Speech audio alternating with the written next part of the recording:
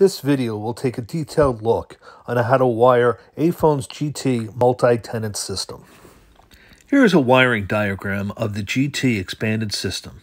The expanded system is any system over 48 apartments, and it can be expanded to up to 500. This particular diagram concentrates on the back-end equipment. The apartment station wiring will be looked at later on in this video. Here's a list of parts needed for the back-end equipment of the GT system. On the left-hand side, you have the GT DMBN entrance panel. Then you have a PS2420UL power supply to power the system, followed by the GT VBX, which is used for the expanded system. Any system more than 48 apartments needs this unit for video expansion. Above that, you have the GT BCXBN, which again is the expanded module for the audio system. In the lower right-hand corner, you have the GTW-DP, which is a distribution point, and it can be used in lieu of a wire nut. Above that, you have the GT-BC, which is the audio bus controller. And on the top, you have the GT-VBC, which is the video bus controller. Keep in mind, the expanded system is for systems over 48 apartments, and it can handle 500 apartment stations, 4 guard stations, and 16 entry panels. The main difference between a standard system and an expanded system is the expanded units themselves. It is important that you know what they are and how they operate. The first unit we have here is the GT BCXBN audio expander unit, used for the audio circuit. The left-hand side of this module is used to terminate the audio entrance portion of the system. The right-hand side of it is used to terminate the apartment side of the audio system. For the video, we need a GT VBX video expander.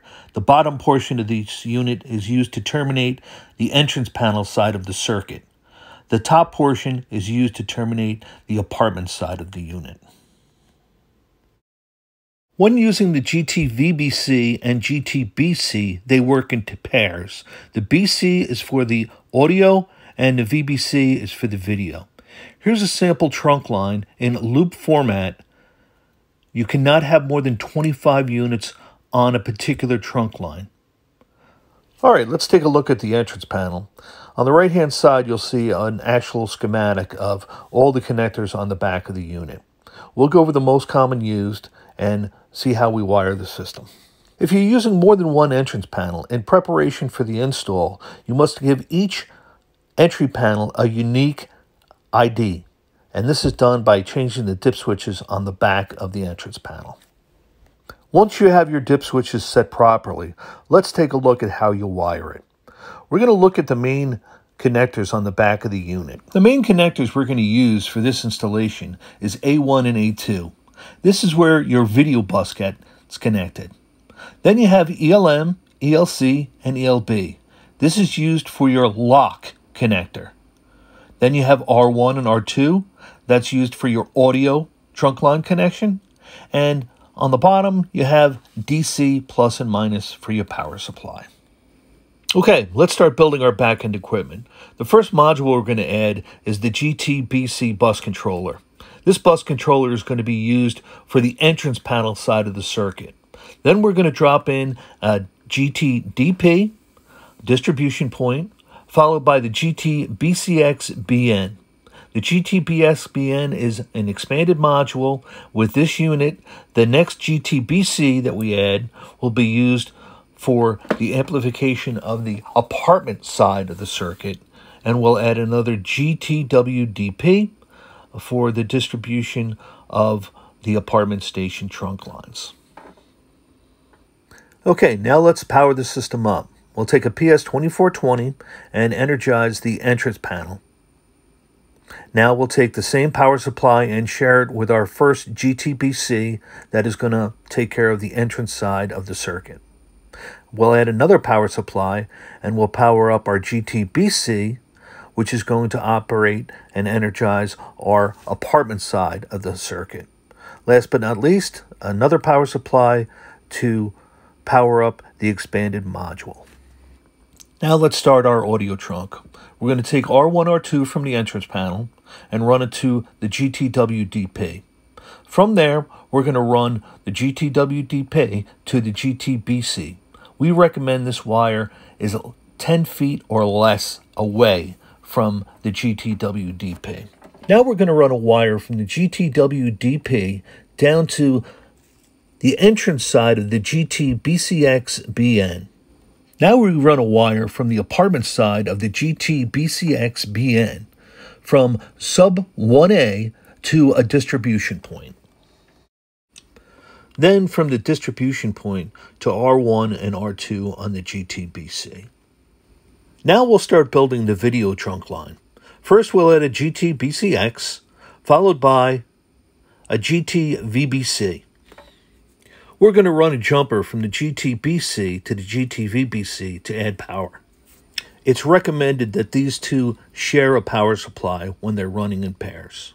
We'll start wiring our video trunk by adding a wire from A1 and A2 from the entrance panel over to common 1 A1, A2 on the GT-VBX. Then from the GT-VBX, B1 and B2 from sub 1 over to the GT-VBC, A1 and A2 on the input side of the GT-VBC. Now use the ribbon cable enclosed in the box to power up the GT-VBX. The back end of your system is complete. Most integrators will mount this onto a board or put it into a lockable cabinet. When you're installing the apartment stations, there are two ways to do this.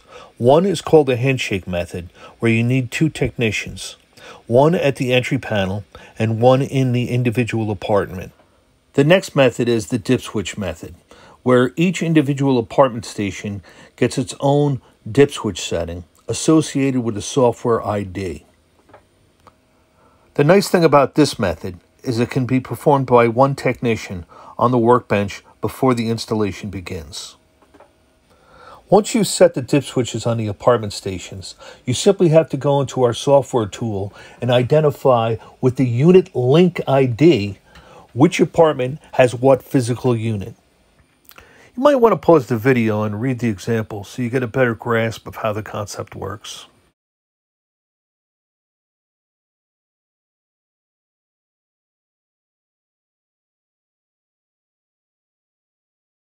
On the right-hand side, you'll see a schematic of the indoor station with all of its connectors.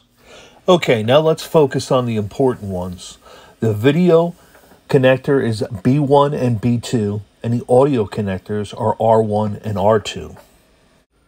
Now you need to make a decision on how you're going to wire it. There are two ways to wire it. The loop wiring method on the right-hand side and the home run method on the left-hand side. We will go over both in this video. Right now, we will attack the loop wiring.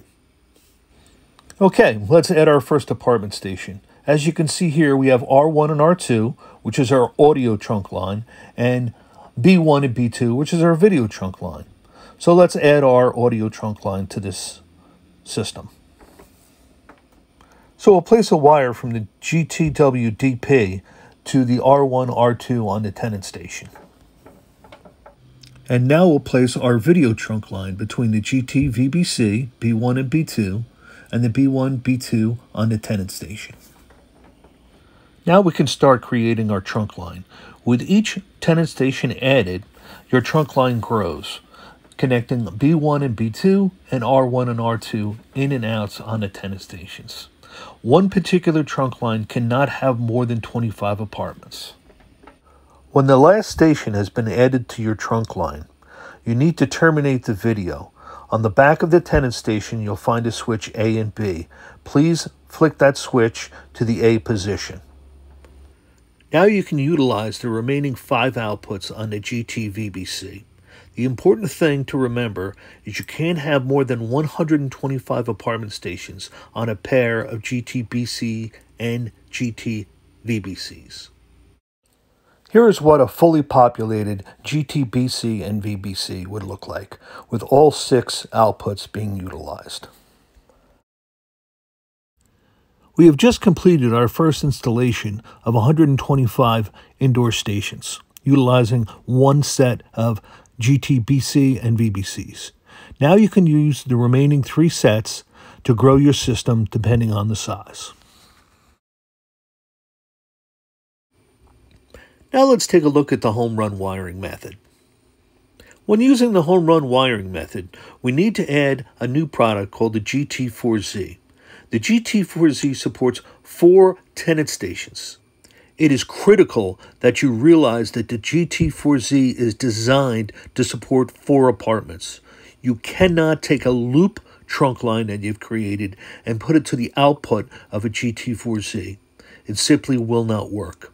When you're designing your system, you have to decide whether you're using a trunk line that's a home run or a loop. You cannot combine on one trunk line both methods. Okay, so let's add our audio trunk line from our GT-WDP to our GT-BC.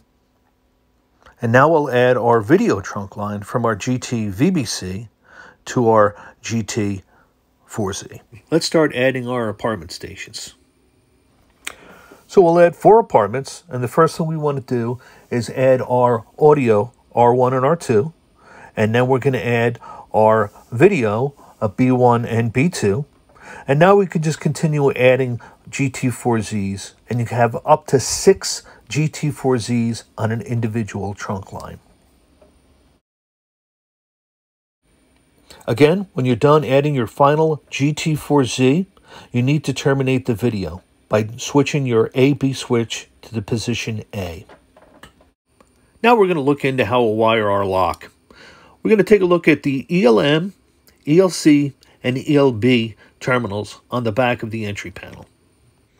Aiphone can support triggering both an electronic strike and a mag lock. Let's go over the process of installing an electronic strike. Simply take the ELM wire and go from the back of the door station to your electronic strike. And then from the electronic strike, the other side, you go to your power supply. It's highly recommended that you use a separate power supply. Do not share power supplies with the Aiphone product. And then wire that back to ELC. The circuit you just created is normally opened. So at rest, there's no power running through your electric strike.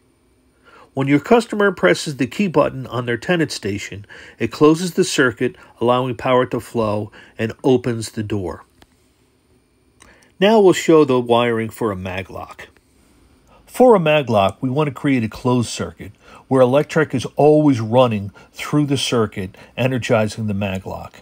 To do this, we want to take the ELC connected to one side of our mag lock. The other side of our mag lock goes to a third-party power supply. Again, do not share with an Aiphone power supply. And the other side of the power supply goes to ELB. So now, when your tenant presses the button on the tenant station, the key button, it will unlock the door by breaking the circuit. The GT system can accommodate up to 500 apartments.